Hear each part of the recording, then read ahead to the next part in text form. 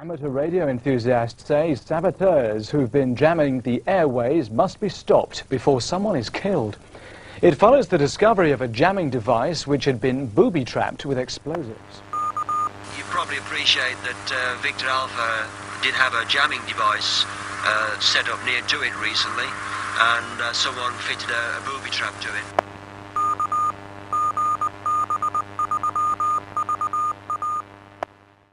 Hidden by a tree on an island in the middle of nowhere, a crude radio device, booby-trapped with explosives. The man who discovered it was cautious about his find. Luckily for him, it failed to go off.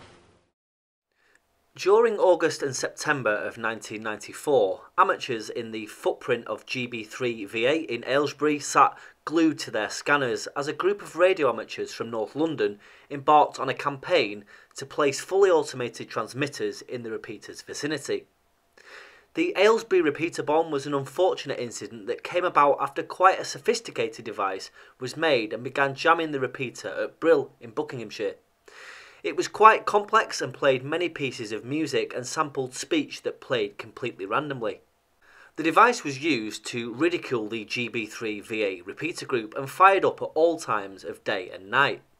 The problem with this device, for its makers at least, was that it transmitted for too long and far too often, at least once every 10 minutes. Of course, this meant that local radio amateurs soon found it and stole it.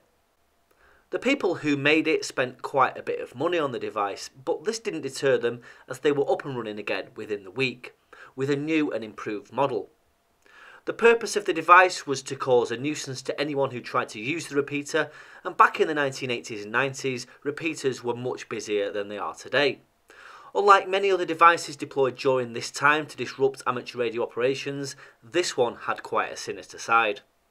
Annoyed at having their handiwork stolen, the makers of the jammer incorporated an anti-tamper device in the new model. This has been described as anything between a bomb and a theatrical smoke effect depending on who you talk to, but as everyone concerned now denies all knowledge of it, it's hard to get to the truth behind the matter. This new device was quite well hidden on an island in the lake at Watton Underwood in Aylesbury. This was strategically placed just over 2.5 miles from the GB3VA repeater site on top of the church in Brill and hidden well out of public view. Its location was discovered by local amateurs again and brought to the attention of the Watton estate manager, who decided to investigate it further. He described it as a white box roughly the size of a burglar alarm with a flare attached and wires leading to a plastic tube which housed an antenna, stuck into a shallow hole. He removed it from the hole with a stick and discovered that it was fitted with a flare which was designed to go off if anybody disturbed it, but luckily it didn't go off when it was found. The booby trap also had a solar panel fitted to recharge its batteries and keep it running indefinitely. The estate manager decided to get the police involved, and eventually the bomb squad was called to defuse the device. The story caused quite a stir amongst the amateur radio community and featured on local television and newspaper reports, CFAX as a news bulletin, and a couple of publications aimed at the Laughing Policeman Wireless Society members. Government inspectors had suspicions that the Laughing Policeman Wireless Society was behind the planting of the explosive device, but this again was not the case.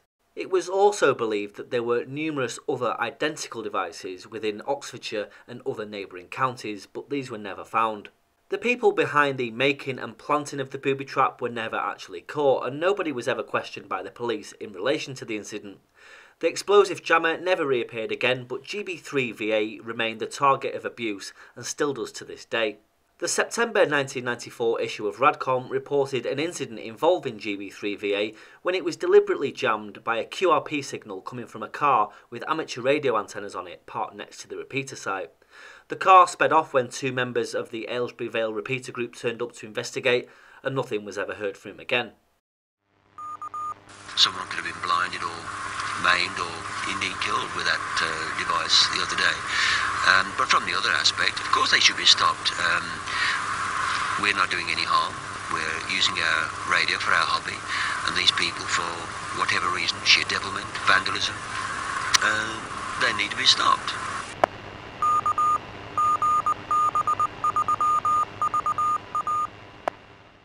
So that's the story of the Aylesbury repeater bomb. Regardless of whether it was actually a bomb or a smoke flare, it was intended to cause trouble and potentially could have hurt somebody. So it's a good job it was caught and removed before this could happen. So if you have any recollections of this incident or similar instances, then leave them in the comments below. And all that's left to say is 7-3. Thanks for watching. Take care.